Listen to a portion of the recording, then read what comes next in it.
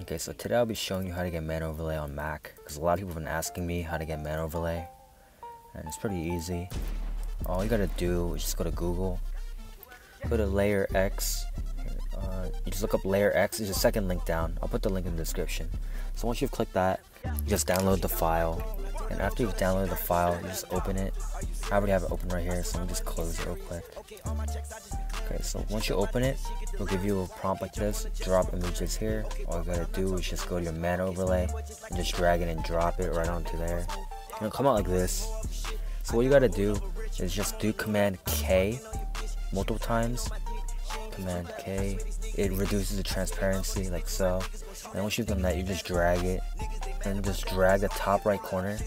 It will take multiple tries to doing this, but once you've got it, you just drag it right on and match it as best as you can, like so.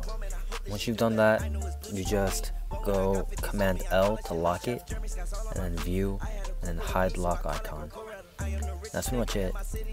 That's how you get man overlay on Mac. And another thing people have been asking me is, how do you multi Roblox on Mac? It's actually really easy. You don't have to download anything. All you gotta do is just do Command Option Escape, and then once you have this force quit applications tab, you just quit Roblox. That's all you do. So I'll show you right now. You just force quit Roblox, hit force quit, and that enables dual Roblox. So I'll show you right now. Just press play on one account, and then you just log on to your other account, and you just press play. That's all. That's it. It's really simple. And as you can see, I'm running both accounts at the same time.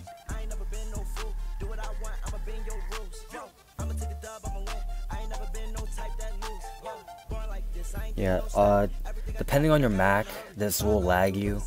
For me, I have the Mac 2020 M1 MacBook Pro, so I can run two accounts just fine, max graphics, and won't lag me. But like I said, it depends on the computer you're running for this to actually work. And that's basically it.